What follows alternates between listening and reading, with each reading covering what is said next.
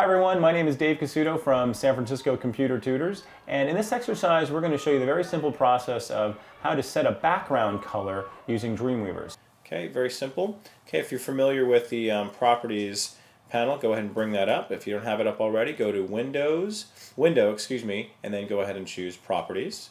And you're going to see here there's a big button in the lower right of the panel called Page Properties, and you see a number of different things there, including your background color. Okay, you might even want to put in a background image, but for this case we're just going to put in a background color. I'm going to click on this little square right there, and it's going to give me a whole palette of different colors to choose from.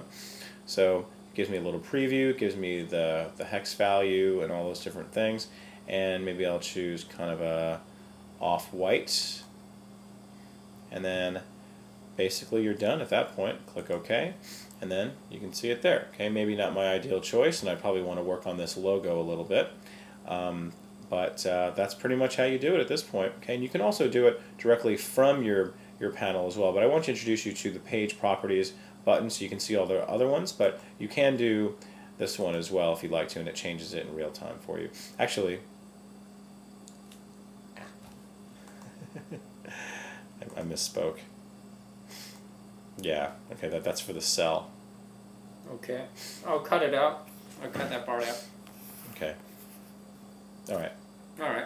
So I can come back to here. Okay. And then, okay, so yeah, and then you're pretty much done at this point. So good luck and have fun with that. And by the way, if you do want to change the background cells for each individual table element, you can do that as well within that, and that's actually staying right here on your Properties panel, and then you can just change that one if you'd like to, and then I have my different cells right here, and I can change those to different colors, okay, maybe kind of a lighter gray, etc. So you have those options to do that as well if you don't want the entire background to be. That's for the whole page, and what I've just showed you right there, that's actually for individual cells. Alright, have fun and good luck.